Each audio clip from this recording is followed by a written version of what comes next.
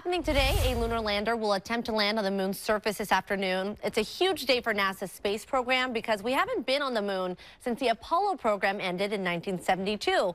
It's also a big day, though, for a local company in Portland. Before the spacecraft named the Odysseus lander touches the moon's surface, check your Columbia gear at home.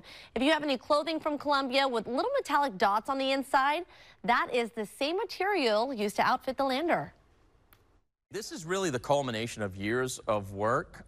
Here at Columbia, we've been working on these materials that were originally inspired by the NASA space blanket. What Columbia did in those days was figure out how to take that material, apply it to a fabric so that it actually could breathe, because human bodies are constantly giving off moisture. That moisture vapor needs to get out of the material for you to remain comfortable.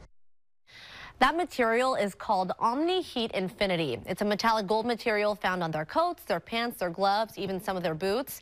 It uses a thermal reflective technology to help insulate against harsh temperatures.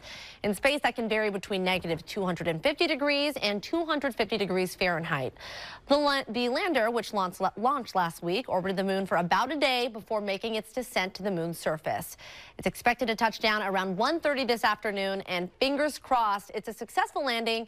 NASA spent $118 million on this mission, and more on that material that the lander is made out of. So again, check your Columbia gear at home.